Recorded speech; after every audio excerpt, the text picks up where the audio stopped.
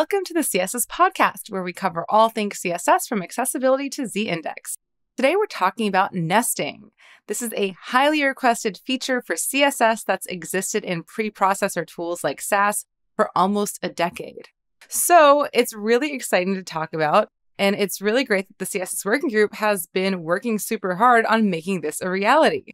And the first working public draft for nesting is inching towards completion, with an implementation behind Canary 109 that you can try today. No preprocessor tools needed. The spec is still settling on final syntax, though, so this episode is subject to change. Adam, for those people that don't know what nesting is or haven't used it, can you give us a breakdown?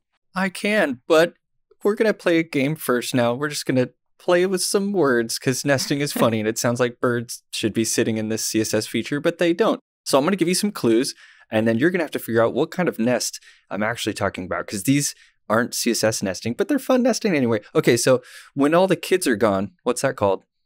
Oh, leaving the nest. An empty nest. Oh, yes. An empty nest. I mean, that's pretty close. Good. Okay. The spot on a boat where a pirate looks out, to land ho. What is he sitting in? Or she. I don't know. Oh, I don't know. I don't know this. If I do this, does it give you a hint? No. What was that? This is a crow. It's a crow's nest. A crow's nest. Thing I learned. All right. Anyway, okay. I'm not going to be very good at this. It's more fun that way. Okay, a kind of chocolate. Oh, Nestle. Yes, Nestle. That one's the trickiest of them. I think you got a nice. Okay. Do not try and get honey out of one of these. Oh, a bee's nest. Bee's nest, yep. Okay, you wake up, you got bedhead, you slept for 12 hours, your hair looks like a bird's nest. Rat's nest. Rat's nest. Rat's nest. I guess I could have had some better clues there. Okay, this one's a movie. Jack Nicholson. One Flew Over the Cuckoo's Nest. Hey! Okay, that was all I got. Okay, that was... I did okay. You did okay. I'd say that was a C+. I definitely didn't want to stump you. I was just like, maybe I was looking at nesting too long and I was like, it needs a joke. It needs a nest joke somewhere. Those were good. I like that. Okay, cool. So, silly intro out of the way. Let's talk about nesting and what is it? Because there are a substantial amount of people that have no idea what nesting is, as I've come to find out. So let's talk about it.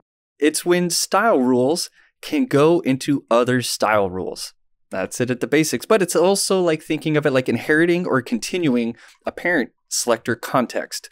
So think of like a field set and a legend element, or like a UL and an LI. These usually move together in HTML and your CSS. But in CSS, we have to repeat the parent element over and over again in our selectors. But with nesting, you can open up the UL selector, type some styles, then nest LI selectors and continue to style them. You've now co-located your list item styles with the list container, making it easy to find the related styles, as well as not repeating that UL over and over again as you add more styles to different list items.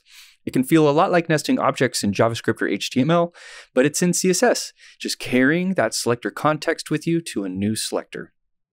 Totally. So this is like a DevX improvement, like a developer experience improvement. It reduces redundancy of like writing code. It helps you write drier code. And it's something that we've actually seen in a lot of different ways through a lot of different strategies. So there's been things like Sass nesting, hugely popular, less stylus, CSS and JS nesting.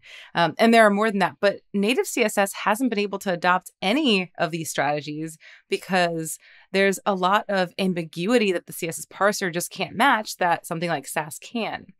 But, give it time and a few brains and a solution can emerge. So Adam, what has emerged? Where is the spec today, and what does the syntax look like? Yeah, it's funny. I wonder, was it Less or Sass that did it first? Do you remember? Less was the first preprocessor. Less was the first. I don't remember. I feel like Less had the same feature set as core Sass, but Sass had an easier integration with CSS with the SCSS syntax, and that's why Sass became more popular, where you didn't have to have .less files. You could just use .scss and use the same syntax as CSS. Right, so had that TypeScript upgrade thing. Yeah, I feel like Less had it first, but Sass kind of gained the popularity and did it better. Another funny thing too about like that ambiguity is like it's not that CSS can't do what Sass has done. It's that Sass is handling this ambiguity and just no one knows that it's there. So like you can do certain combos and Sass is generating tons of stuff. And it's just, sometimes throwing things away for developers. They just don't know it. After all these years, selectors that you've written using nesting have been thrown away because they're like, we're pretty sure the developer didn't mean to do these other 10 versions. Sass does a lot of really smart stuff. And I mean, there is power in being a preprocessor that looks at your code and transforms it into a different format that we just can't do with native CSS, dynamic CSS on the fly. With Sass, you have some benefits that you can't do the same kind of abstract syntax tree parsing because it does transform things before they get But I'm saying also that it's like not a benefit. It's actually been baggage in a lot of ways. There's been developer, ergonomic issues with it. There's been difficulty in maintaining it. So it's like, we'll get into an example later where the native nesting or just like the built-in nesting that we're going to have could do this certain nesting scenario that would have exploded into like 27 versions in Sass, but it's only 3 in the nesting spec. So it's kind of like, it's an evolution, I'd say, and it's sort of a little bit more precise. Anyway, we'll get into all that stuff. Okay.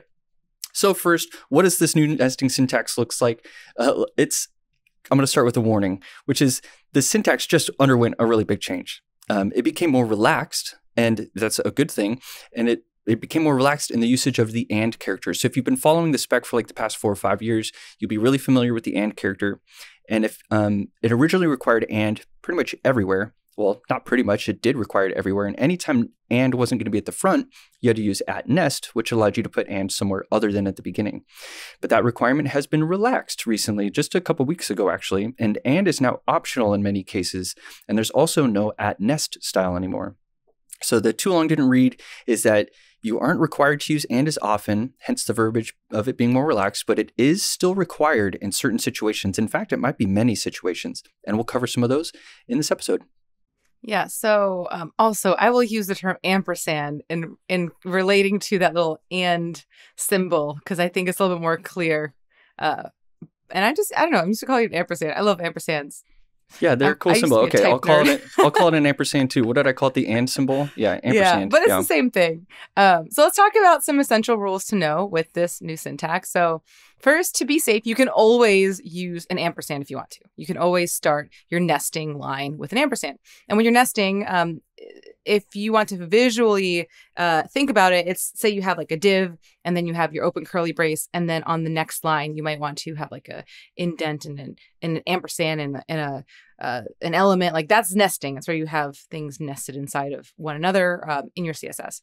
So you can always have an ampersand. And ampersands are great because I like to think of them as anchoring mechanisms. So they anchor to the top of the rule set, where if you have an ampersand in a space and an element, now you have the top of the rule set character. So say div space and then the element.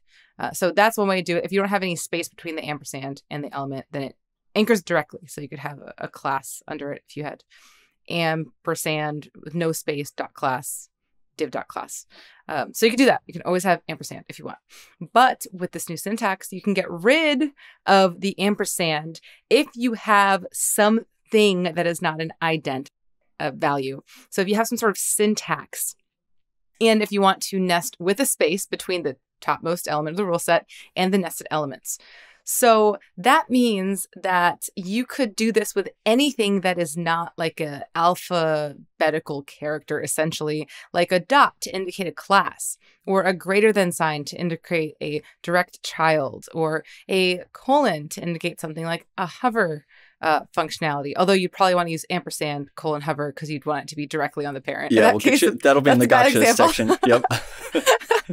But another solution is to use like :is or :where to wrap a direct element without using the ampersand for nesting.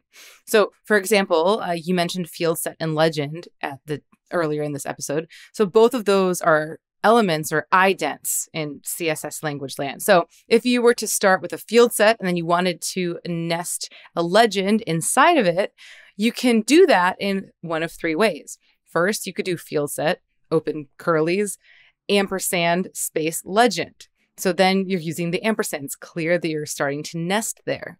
Another way to do that is field set, and you have your curlies, greater than space legend. And now you add the direct descendant character to nest the legend within the field set. So the parser knows that nesting is occurring. And the third way is you could do field set, open your curlies, and then colon is, and then in parentheses legend. So this wraps the legend in an is selector so that it no longer starts with an ident. It no longer starts with just like a basic element. It actually has some syntax there, and it is a functional pseudo class selector that wraps that element. So the prior syntax the working group resolved on was a way to always use the ampersand. And as Adam mentioned, this syntax is more relaxed. You could still always use the ampersand if you want to, but you don't have to if you have some sort of non-element or non-ident character that it starts with. And if you're wondering why this weird rule, like why can I use not have to use ampersands for nesting a class, but I have to use them for nesting an element? The answer comes down to the CSS parser. So imagine you have like a card and you wanted to nest a div. If you had like dot card and then open curlies, div, the parser needs to determine whether that div is a div element and you're beginning a nesting scenario or the beginning of a property value pair. So as it starts to look at every character as it's reading the CSS, it sees something that could possibly be a property and could possibly determine some style for that parent card. But that's not what you mean.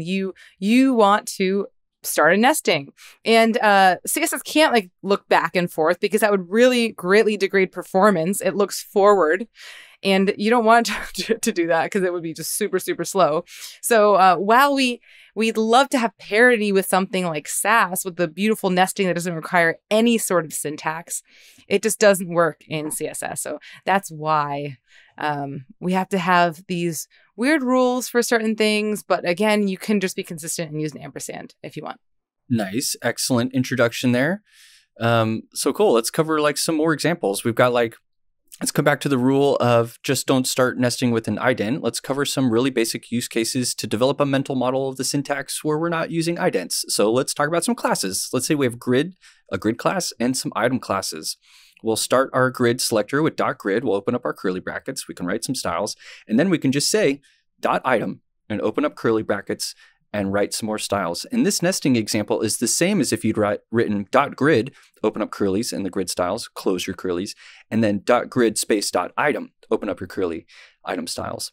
Because the parser saw the dot before the item and knew that a class selector was coming. It then continues the item styles as if there was a space between the grid class and the item class. It's just like how many preprocessors work, where nesting like this is assumed to put a space or like a descendant child selector between the classes. Let's say you wanted to merge two classes together instead of having a space between them. This is where you have to use ampersand because how else would you know that you want to do this, really? So this is also kind of going back to that anchor example where you might have something like .grid and open your curlies. You could have some grid styles. And then if you have ampersand.item with no space in between the ampersand and the dot, then when you nested that, it would be .grid.item. So what this would mean is I am styling something that has both the class of grid and the class of item. I'm not styling an item class inside of a grid class parent. I am looking for something that has both classes. So the ampersand tells the parser exactly where the previous selector context should go. No assumptions or magic about it, and you're in full control. Yep, that ampersand becomes like a signal just to be really, really clear about where you want it to go. And yeah, it gives you that optionality, and it's really nice. And just to be like well-rounded, let's cover using the direct descendant selector like we did with field set and legend, but this time we're not introducing the direct descendant character, the greater than sign, to disambiguate an ident. We're going to use it to just target nested item classes inside of a grid class. We have like .grid, open up your curlies, write some grid styles, and then you direct descendant space .item, open up your curlies, write some more styles, and close your curlies out, and you've got yourself say .grid set of styles and a .grid, direct descendant .item set of styles. And it can be really, really nice using these. So it's almost like there's a new advantage to kind of keeping and using these direct descendants and various things, these little non-idents that will allow you to kind of avoid any collisions or things that you're unexpecting. Yeah, good call. And another cool thing is that you can nest media queries. And this one comes in super handy as you don't need to completely navigate to another part of your file, like all the way down at the bottom, to see what the dark mode styles are or what the large viewport styles are. You can actually just co-locate them right with the rest of your styles as you write the base styles for your element. Oh, yeah. So it's great. I feel like this is really useful for components like cards or sidebar or footer sections. Super, super useful. So you could open up something like a dot card and then have the styles there. And then inside of that, put @media.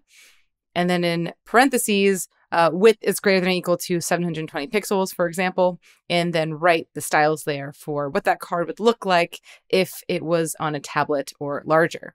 And that would be the same as writing the opposite way of doing like @media and then the media query, and then within that, the card styles. So it's just a super handy thing to do with nesting. Super handy. One of my favorite use cases is adaptive colors or, building light and dark themes. You got root. You open up, you put all your light theme custom properties.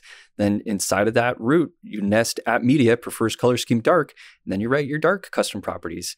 Or you overwrite those light ones with their dark values or whatever it is you need to do, but you can nest them all right next to each other, right in the same selector context. It's really great. But I have a question. So for these two, with the @media for either size or prefers color scheme, do you need a trailing ampersand to specify that you're actually putting this ahead of the top of the whatever you're nesting within? Nice. So what we've done here with our two examples are the basic use case of nesting media, which implies an implicit AND that's placed for you.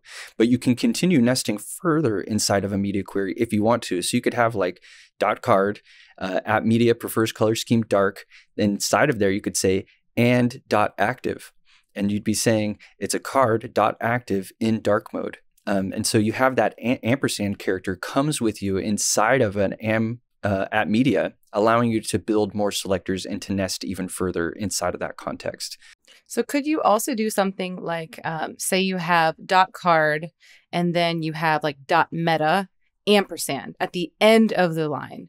Because in SAS, you can do that. And what that would do is, this example makes no sense, but say you have like a .card and then .highlight ampersand. That's a better example. So what this would do in SAS is it would create a selector that is .highlight space .card, where it would flip it, kind of like what this is doing implicitly. Is that still an option with the nesting spec?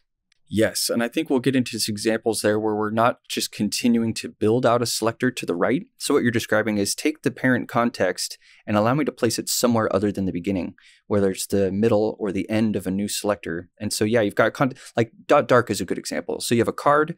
Let's say you don't want to use the prefers media query. You want to use a class name that's on your HTML. So you've written your .card styles. You've written a bunch of styles. Then you say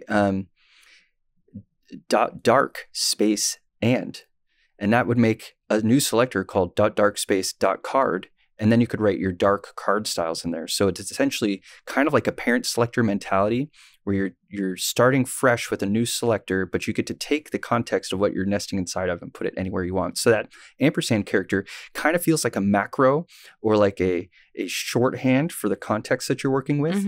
And whether or not you're inside a media query, you're inside of other nesting, that ampersand always represents that for you and allows you to put it anywhere that you want. So the AND can go at the beginning to save you from not having to do a space, or you can say .dark and then put your ampersand anywhere that you want. So it is just like SAS in that way. Yep. Very cool. And then with these media queries, would a trailing ampersand be the same as not having it because it's implicit? Yeah, you can do that if you want. So the original spec didn't have implicit media query nesting. So like we gave this example of root. So we had root, light properties, and then @media prefers color scheme dark properties with no additional selector in there. It just assumes you want to put those inside of a root selector. But if you don't like the assumption, you can open up @media prefers color scheme dark, open up your curlies, say and open up your curlies, and be very explicit that you're bringing in root to here inside of this media query. And then, you could hit enter after that and do and space something else, or do .dark space and so you have that full power of putting and somewhere where you need it. But media queries are the only scenario where it's kind of optional. It's kind of implicit. As long as you don't write more styles inside of there. So there's kind of an edge case, but yeah. Okay, cool. That's super useful. Thanks. You're welcome. Well, let's get into some of the gotchas because, well, I mean, we kind of just talked about a few, but yeah, right. But like one of the main ones here is it's SaaS-like, but it's not SaaS. And I think this is going to be a gotcha. So the whole concept of avoiding idents doesn't exist in SaaS. So if you're copying and pasting from SaaS and you're like, oh, nesting is, it's built into the browser now, I'm just going to paste all my styles over there. You're going to need to add ands here and there where idents were used. So if you were targeting divs, if you were targeting field sets, targeting sections, mains, any of that stuff, you're going to have to put an and in there to be explicit about what you meant because the idents were going to confuse it. Another thing that folks love to do in SaaS is kind of concatenating selectors together, treating them like strings. So we do this in BEM all the time, right? Where you have like this partial of a selector, whether it's like a dash dash modifier, or maybe you're combining underscores. So you have like a block underscore and another underscore, like for an element. People loved to build their selectors like they were strings, and that's not going to work in the built-in nesting. And that's because SaaS did treat selectors as strings, but the CSS parser treats them as objects. So you'll need this mental model shift of thinking about selectors as live lists of stuff and not strings. And this is why, so like an example is like .sum dash block and underscore underscore modifier or dash dash modifier. These won't work because modifier looks like an ident. It looks like an element. Maybe it's a custom element. It didn't start with a dot. It didn't start with a direct descendant to selector. It didn't start with an and. And again, these things aren't strings being put together. These are live selectors. These are rich objects. And so you have to treat them that way. And it's going to be kind of a mental shift for people. Wow, that's a really good call because I definitely remember writing selectors this way, where I would use the ampersand to write out values in selector when the BEM model was how I namespaced. I think that we have more advanced namespacing now with things like CSS modules. So I haven't really done that in a few years, but yeah, it's really key to note that these are not strings. These are quest for objects. dryness. Yeah, that quest for dryness where you're like, I just don't want to type stuff over and over again. Well, it's like in some cases, you will have to because these aren't strings. Yep. Yeah.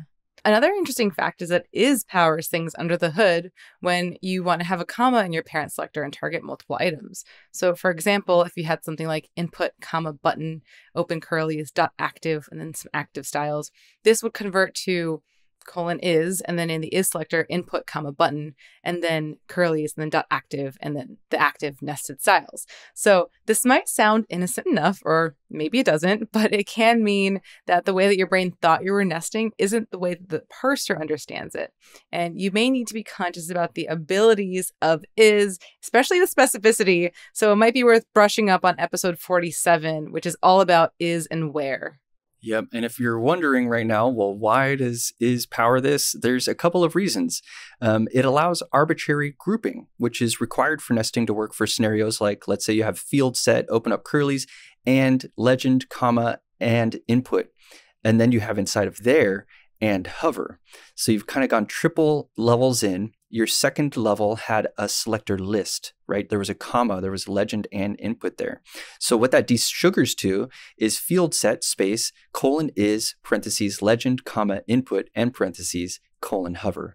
And this shows the power of grouping in the middle of a selector, right? This is one of the value adds of is in general, is that it got rid of all these like repeated selectors that we had to do because we can now group things in the middle, beginning, or end. Well, that power comes into here as well. It's not just a power. It's like a heavy reduction of complexity as well, so that you can nest a selector list inside of something else and then do a selector list again. And essentially the rule is if you're making a selector list where you've put a comma, expect an is to wrap that. And this grouping also reduces the amount of work on desugaring, as it doesn't need to expand all the cases like preprocessors do. So think like 3 selectors with 3 nested selectors with 3 nested selectors. In that desugars to in this built-in strategy is 3 selectors space is 3 selectors inside the parentheses space is 3 selectors. So it's just 3 select, and it's like it fits on one line. But in a preprocessor, it literally desugars to 27 created selectors, and they're hideous and confusing. But that's the reality of what you wrote. And the cool reality of this new CSS future with is that it can be succinct and elegant. So it's kind of cool. I don't know. I like it. That's really interesting. There's so much under the hood that is like clever. So another gotcha that I mentioned earlier is when you were nesting with pseudo classes and elements. So you might think that intuitively, something like hover, it doesn't start with an ident. It's not an element. I could just nest that directly. But what you would be doing by doing something like button and then nesting : hover is it would output as button space : hover, which doesn't mean anything. You need to connect the two so that you are telling CSS that you're looking to apply a state or a style when the button is in the hover state. So you need the ampersand there, and you want to write ampersand : hover so that it converts to button : hover. And there's no space between the nesting context, button, and the hover pseudo selector. So this is the same case with pseudo elements, like before and after. You need to do ampersand : before, ampersand : after. And it is a good reminder that you can always use the ampersand if you just want to be really explicit about your intent, for if you want a space between the nesting context, or if you don't. Yep. All those cool pseudo classes we have in CSS, they're going to need an and in front of them almost always. So yeah, that's the gotcha, is you're going to want to write it without it, but you're going to realize something's not working, and you got to put that and in there. Another gotcha is around order. So like what happens if you add more styles after you nested something? Like you have a dot grid, you open up your curlies, you write some grid styles, background, display, blah, blah, blah. Then you do some nesting, like ampersand space dot item. So now you've got some item styles in there. You close your curly brackets on that dot item, and then you write some more styles before you close the curly on the grid. What happens? It's like you wrote some styles, you nested, then you wrote more styles. And well, don't worry about it. It turns out that the more grid styles get hoisted up to where the other grid styles are. This is a lot like JavaScript variable hoisting, if you're familiar with that. So like, because otherwise, in general, nesting that occurs after other nesting, like hover and focus within, like these follow normal cascade order. So the last one to be defined is going to win over the earlier ones. But the case with just sort of more styles after nesting, those are going to be hoisted up. So you might try to leverage that in some way to like get an advantage of maybe I wrote the styles and they're going to win, but they don't. They all get hoisted up and grouped together in the beginning. So, okay. So you can also nest in different contexts. You can nest in a cascade layer. You can nest in scope, or you can nest in both. And Adam's been doing a ton of work around nesting, exploring it, kind of being one of the folks that are leading the headspace behind nesting. So we've got a demo for you in the show notes if you want to explore that a little bit more. So I guess to wrap, what's next for nesting? Yeah, it helps when I'm doing all these explorations that I'm a spec editor. So that definitely, Yes. I know all the context, know what to try to go poke. I'm like, ooh, maybe the engineer forgot this one. Okay, so what's next for nesting is we need to settle on a syntax. The syntax that we just described is, well, I don't know. It could change. It probably won't, but maybe it will. I don't know. I thought the previous syntax wouldn't change, and then it did. So who knows? But I feel like we already have gone through so many options. I can't imagine it changing too much at this point. So the next thing about what's next for nesting is there's a lot of edge cases now. The new syntax created a lot of edge cases. Whereas the previous, when ampersand was always required, a lot of stuff wasn't ambiguous, but we've introduced this partial ambiguity, right? That's when now we're having to talk about like idents and remembering that you can't just nest a div without an and. That's introduced a lot of potential parsing errors and just errors in general. So we're going to have to work out a lot of these edge cases and write tests for them, since we kind of complicated the syntax a little bit. We made it easier for authors, but we complicated the implementation details. What's next is also we need folks to try it out. So, and participate in the conversations, which people have been good at participating in the conversations. You can try it out with Post CSS. You can try it out in Canary. So a lot of tools have already updated their spec following nesting preprocessor transformations to work with this new spec, which is kind of cool. We also need to teach DevTools how to look at it, which I was just jamming with a DevTools designer today, working on what that's going to look like to have DevTools represent nesting. Whereas right now it just sort of is in the styles pane all crossed out looking silly. So if you try it out today and it looks like it's not working in the styles pane, but your styles are applying, that would be because the DevTools are completely inexistent for this feature so far. And Yeah, we're working on it. Depends on when you're listening to this show. That's true. Hey, maybe by the time it comes out, we'll have some dev tools. We'll see. In November 2022, everything breaks in dev tools. And then the last thing that's next is we got to find more ways to have it be as enjoyable as we can. So we've articulated today this relaxing of the syntax that, this is just nesting version 1. You could expect a nesting module 2 to come out later, a nesting module 3, each iteration, adding features, more sugar. It's sweeter. It's more enjoyable to use, all that sort of good stuff. So we're not done. Just because nesting 1 is heading towards completion, it doesn't mean we will be done. So that's where nesting is headed. Yeah, that's a good wrap. And thank you, Adam, for bringing nesting into our lives. I just poured water on it. Tab had planted all the seeds. It looked solid, and it just was kind of a little dormant. And I was like, Tab, can I show up and just help you carry this? Love. But that's all we have for a rundown on the current state of CSS nesting. Thank you for joining us. This was a fun episode. Yep. If you have any questions, we'd love to answer them on the show. Tweet us with the hashtag CSS Podcast. I'm at Una. That's at UNA. And I'm at Argyle Inc., ARGYLEINK. Your question can help a lot of people. A lot of people are going to want to know about these nesting edge cases and gotchas. Yes. So go ahead and ask away. And if you like the show, please give us a review on whatever podcast app you're using, or share this podcast with a friend or a coworker, because those reviews help other people discover our show. And that means that we get to spend more time making it and delivering cool stuff for you in audio form. You know it. Thanks, y'all. Look forward to your questions. We'll see you next time. Bye. Do we have some outro music? I think we do. Something like that.